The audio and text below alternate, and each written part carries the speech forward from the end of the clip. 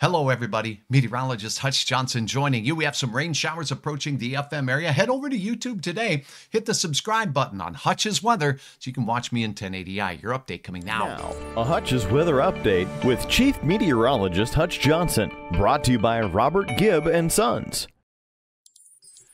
All right, thanks to you and my fine sponsors. Here's a look at the showers heavy down along the South Dakota border. So our counties down there will have a chance at some more lofty rainfall potential, but some light showers making their way into the FM area. The green you see here, not all reaching the ground, but there is some heavier shower activity in southern and western parts of Cass County moving in our general direction. So keep that in mind and be ready for a sprinkle, mainly in the southern valley as we go through the afternoon. Here is a look at what's going on with regards to the estimates of rainfall and how much has fallen from this batch of moisture working its way across the region. Pardon me while I pull up the correct map here. Here we go. All right, so what you're noticing is as we look off to the east, we've had rainfall overnight that totals over 3 inches south of the Twin Cities area heading into the afternoon. And here's a look at our neck of the woods. As you look at the southwest portions of North Dakota, western South Dakota, between 1/2 inch and 1 inch of rain along those locations.